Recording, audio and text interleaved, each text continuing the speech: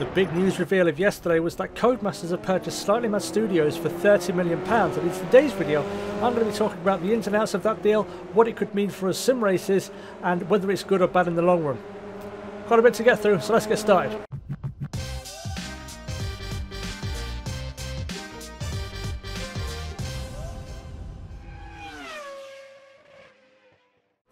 What's going on, guys? My name is Martinio, and in today's video we are going to be talking about, or I'm going to be talking about, the recent and fairly big news that Codemasters, the guys behind things such as the recent Formula 1 games and Dirt Rally and Grid, have agreed to purchase, or have purchased, Slightly Mad Studios, the people behind Project Cars and Project Cars 2, for £30 million.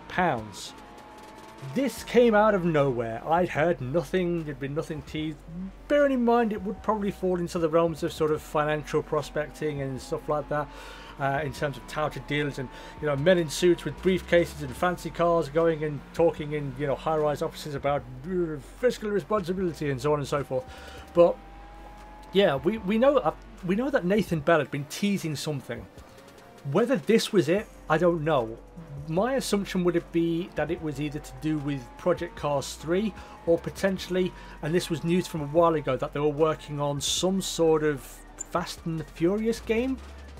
So whether what Nathan Bell was teasing was this, or whether it is something that's still to be revealed, we don't know. Or whether this deal will affect that which he was teasing, whether, you know, things like Project Cars 3 or this Fast and the Furious game are actually now going to happen at all. So what we're going to do is we're going to talk about the good and the bad that could potentially come from this deal, just from a gamer's perspective. The fiscal side of it I could give a monkey's about, because it's not going to affect me really, is it? Now we're going to start, well, I'm going to talk about the fiscal side first of all. I just said I wouldn't, but I am. £30 million doesn't seem like a whole lot of money for me. It doesn't feel like a whole lot of money. I've seen mediocre players go to even more mediocre clubs for more money than that. But again, it depends on the circumstances of the deal and what Codemasters are getting from it, I suppose. But 30 million doesn't seem like a whole lot of money.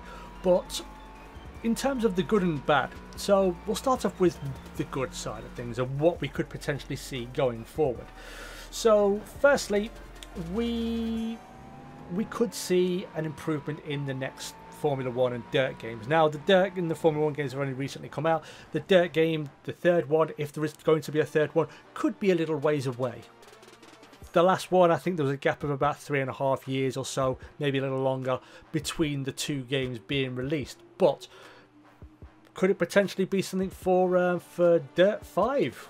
Potentially. We know we've got the Dirt Rally and we've got Dirt, and Dirt is sort of the more arcadey side, the more accessible side for new guys and you know, novice racers, whereas Dirt Rally is the hardcore side. Whether there's a new Dirt in the works and some of the guys from Slightly Mad Studios are going to be working on that, we don't know potentially. Whether the guys from Slightly Mad Studios are going to be working on the new F1 2020 game, that might be a bit of an ask. They probably would be fairly... They'll be a decent way along in terms of development now. How much they can come and contribute at this point, I don't know. Whether, again, it depends on the release schedule, because we don't really know. The last Formula 1 game came out quite early. It came out in June time, I think it was, around about the time of the French Grand Prix, whereas we'd been used to them coming out sort of late August, early September sort of time, sort of back end of the season. So whether they're going to keep it in that sort of June, July time slot, or whether they're going to move it further back to sort of bring it in line, get it closer to the start of the F1 season, we don't know. So if they are bringing it closer, again, it depends. There might not be enough time for any guys from Slightly Mad Studios to make any sort of meaningful contributions or lasting contributions. It may be a case that they look to F1 2021, the big regulations update year for Formula 1, for the next line of Formula 1 games. That might be where we start to see stuff coming in from there. But in my opinion, if the next Formula 1 game could have a weather system like, and have force feedback and physics along the lines of a Project Cars 2, that would be excellent for Formula 1. The career mode side, the Codemasters have done a really good job. They could be doing better. There could be more they could be doing, and hopefully they will do it. They'll integrate the F2 and the Formula 1 campaigns into one, rather than having some stupid little gimmicky mode where you basically have Devon Douchebag Butler and the, you know, your sympathetic teammate, and you race partly, you know, a part of 3 races or whatever. Hopefully they'll sort that out. But the other side of it, I think, again, some people will probably say, well, no, because they'll probably make it a bit too sim intensive and it won't appeal to the mass market. But from what I've been hearing, while I've never used it myself, Project Cars 2 was pretty good on a controller. It was a lot better than the first game. It was a lot more accessible. So I think there's the potential for that to happen. Whether it does, I don't know. We don't really know the terms of this deal, who's going where, what's happening. Maybe all the Slightly Mad Studio stuff are just getting their marching papers. Just say, sorry, we have all the staff we need. We purchased Slightly Mad Studios for different reasons. It wasn't to bring the staff over. So here's your redundancy package. See you later. Turn your key card at the door. There is a potential, and that's on the bad side. But I mean, further things on the bad side, I suppose you could say, if we're going to go into that side now, no Project Cars 3. That would be a travesty in my opinion. It really would, because I love the Project Cars games, mainly because both the first and the second Project Cars games have been huge for me and my channel. I think the top 5 videos on my channel in terms of views are either Project Cars or Project Cars 2. And when I first started out doing YouTube, I was doing general gaming, and I was used to getting, you know, 20, 30, 40 views a video. Then one day, I just happened to wake up extremely early, found there was DLC for Project Cars, the first Project Cars game. I did videos on it, and that video went and did 10,000 views. I hadn't even got close to anything like that before. So that was absolutely amazing, and that really kicked on the channel, and it sort of gave me an idea of the direction I should go in. And I eventually did move on to sort of full-time sim racing and racing game content at the you know, back end of 2017. But yeah, so it'll be a travesty if we don't get a Project Cars 3, because I think there is I wouldn't say there's a lot that could come from Codemasters.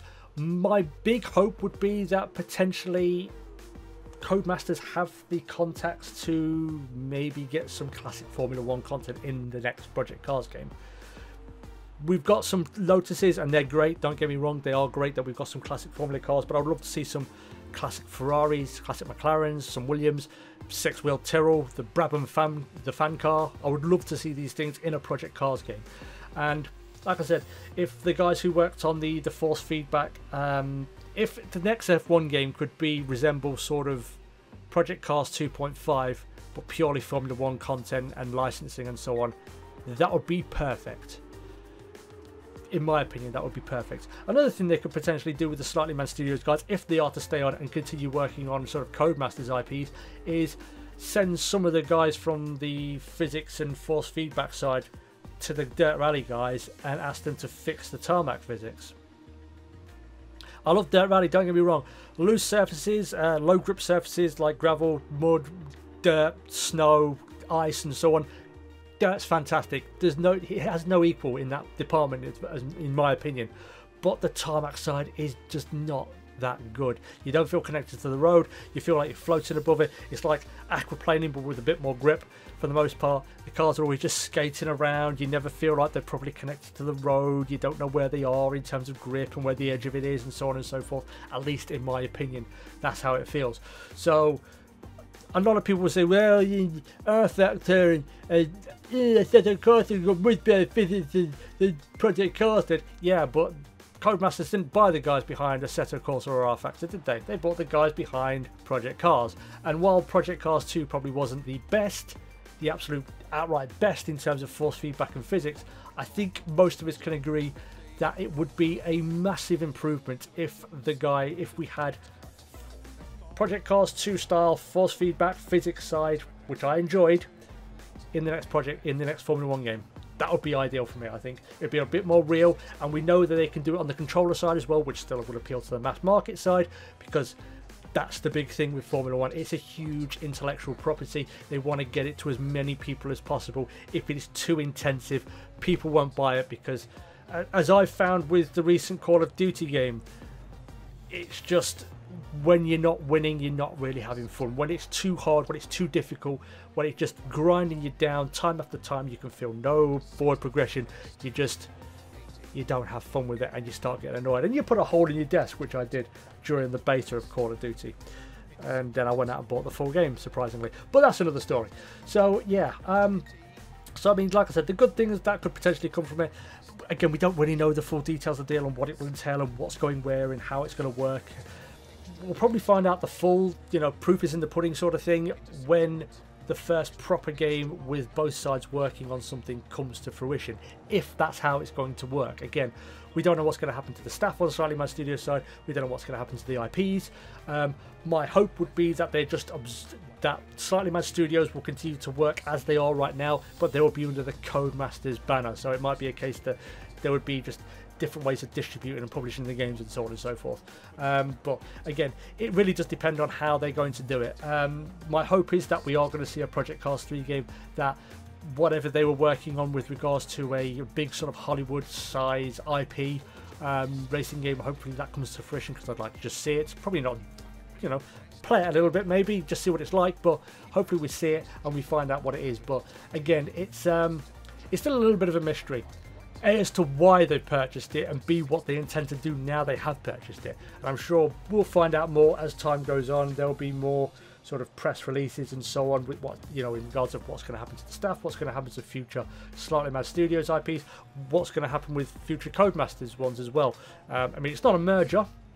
Codemasters have bought them, so they own them. So yeah, has the potential for good and bad. I would hopefully it's just going to be all good, and by all good, even if it's just a little bit good, but we're going to still get Project Cars 3.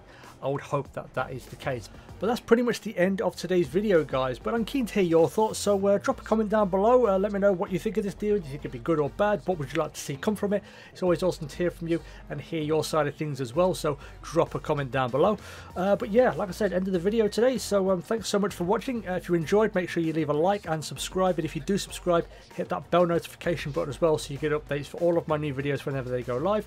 And like I said, drop a comment down below, let me know your thoughts on this Codemasters Slightly Mad Studios deal.